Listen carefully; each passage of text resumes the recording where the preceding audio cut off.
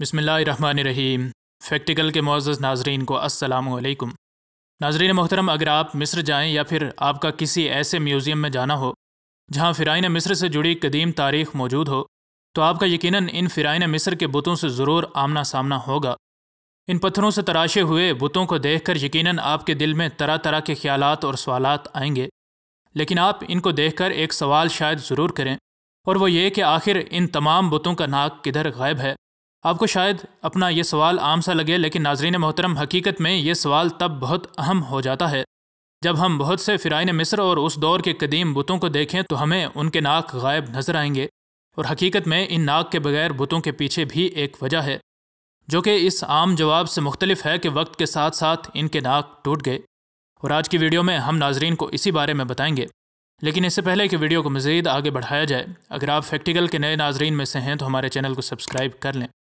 नाज़रीन मोहतरम, पहली नज़र में अगर देखा जाए तो ये बात बड़ी ही आसान लगती है कि वक्त के साथ इन स्टैचूज़ का नाक टूट गया।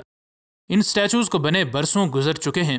और इन बरसों में कुछ को उठाकर एक म्यूज़ियम से दूसरे म्यूज़ियम तक ले जाया गया, और कुछ ने जंगें, मौसम, तेज़ आंधियाँ और तूफ़ान का सामना किया,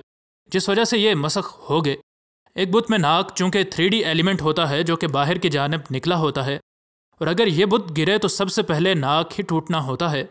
इसलिए ये दलील भी दुरुस्त है, लेकिन हकीकत यही है कि इन फ़िराइन मिस्र की वो पेंटिंग्स जिनमें इनकी तस्वीरें दीवारों पर बनाई गई थीं, उनमें भी नाक गायब है।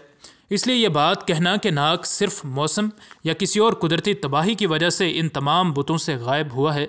यकीनन खिलाफ अक्ल बात ही है। एडवर्ड बिलबर्ग, जो कि अमरीकी शहर ब्रुकलिन में मौजूद इजिप्शियन आर्ट गैलरीज के क्यूरेटर हैं,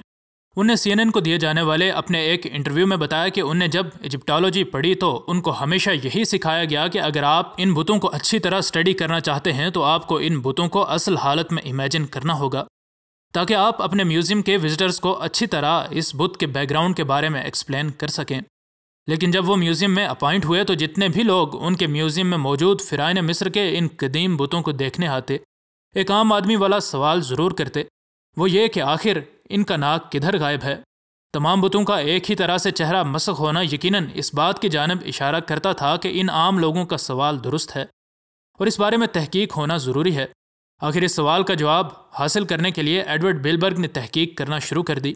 एक बुत जो कि कई हज़ार साल पहले बनाया गया था, उसमें मुख्तलिफ़ किस्म की तब्दीलियाँ आना यकीनी है, लेकिन तमाम बुतों को एक ही तरह से मसख किया जाना यकीनन तहकीक तलब बात ही थी। फ़िराइन मिस्र के इन बुतों के चेहरे मसख किए जाने की वजह यह है कि कदीम मिस्री लोग इस बात पर यकीन रखते थे कि फ़िराइन मिस्र के ये मुजस्समे ज़िंदा हैं और इनके ज़रिए वो हमें नुकसान पहुँचा सकते हैं। अगरचे ये बुत सिर्फ पत्थरों, लकड़ी और मिट्टी का मजमूआ हैं, लेकिन तोहम परस्त लोगों को इस बात पर यकीन कामिल था कि ये मुजस्समे उनके नफ़ा और नुकसान में किरदार अदा कर सकते हैं। जब फ़िराइन मिस्र का दौर था तो वो अपने आबा व अजदाद के मुजस्समों को बराए नाम ज़िंदगी देने के लिए उनके चेहरे पर मुख्तलिफ़ किस्म के तरीक़ों के ज़रिए ज़िंदगी के आसार ज़ाहिर करने की कोशिश करते थे। बाज़ बुतों की आँखों के पीछे इंसान को बिठा दिया जाता था, और बाज़ के चेहरे पर इस तरह मुख्तलिफ़ चीज़ें लगाई जाती कि वो ज़िंदा लगें, और एक आम फहम इंसान को तासुर दिया जाता था कि ये आज भी ज़िंदा हैं। लेकिन एक बुत तो बुत ही रहता है, चाहे उसके साथ जो भी कर लिया जाए। फ़िराइन मिस्र की इस कोशिश की एक वजह थी, और वो ये कि चूँकि उनके ये आबा व अजदाद अपने ख़जानों के साथ दफन हैं, इसलिए इनके ख़जानों को चोरी से बचाने के लिए यह तासुर दिया जाए कि जो शख्स इनको चोरी करेगा उससे इनके बुत ज़रूर बदला लेंगे। चोरों के दिल में खौफ तो बैठा, लेकिन उनने इस खौफ का तरियाक इस तरह ढूंढा कि अगर किसी का नाक ही न रहे तो वो सांस नहीं ले सकेगा, और यूँ उसकी मौत वाक़ई हो जाएगी, और यूँ ये बुत उनसे बदला ना ले सकेंगे। तोहम परस्तों के जवाब में ये भी एक तोहम परस्ती ही थी, लेकिन उनका खुद को बचाने का ये एक अनोखा तरीका था कि वो इन बुतों के चेहरों को ही मस्ख कर देते थे, ताकि ये बुत उनसे बदला लेने के काबिल ही न रहें। तहकीक करने वालों का कहना है कि ना सिर्फ इन मुजस्समों बल्कि इन फ़िरौनों की दीवारों या कहीं और पेंटिंग्स भी अगर नज़र आ जाएं तो उन पर सभी नाक को मस्ख कर दिया जाता। हत्ता कि अगर कहीं कोई इबारत लिखी होती और वहाँ उस फ़िरौन का नाम लिखा होता तो वो भी मिटा दिया जाता, ताकि उसकी ताकतें इन लोगों का ताक़ुब न कर सकें। नाज़रीन गरामी, एक तरफ तो इन फ़िराइन मिस्र का गुरूर खाक में मिलता हुआ नज़र आता है कि गुरूर करने वाले उन फ़िरौनों का नाम तक मिटा दिया गया, लेकिन दूसरी तरफ तोहम परस्ती का उरूज भी नज़र आता है کیونکہ مسلمانوں کا دور جب آیا تو ان بتوں میں سے کچھ کو تراش کے ایک چکور پتھر کی شکل دے کر عمارتوں میں استعمال کر دیا گیا، لیکن تب تو کسی فرعون کے کسی بت نے کسی انسان کا کچھ نہیں بگاڑا،